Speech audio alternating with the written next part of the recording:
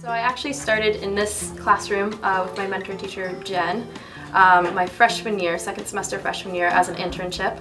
I also did an internship in Winooski Elementary School, so I was taking things that I was picking up here at this school and transferring it over to Winooski and kind of vice versa, which was two different perspectives, but I feel like has really kind of grown my teaching practice. And certainly in the Winooski schools, there's quite a diversity of students and languages. I actually have a couple children here that are trilingual.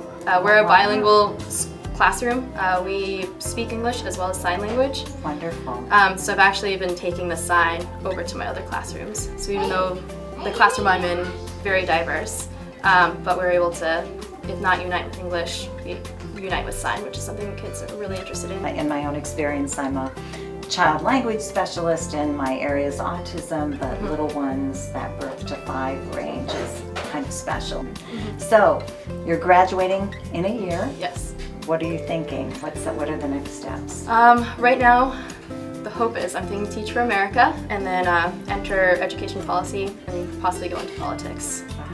I joke about being the Secretary of Education, but hey, that's large, an aspiration. Yeah, it's a big aspiration, but something around those lines. I'd like to change policy in some way, yeah.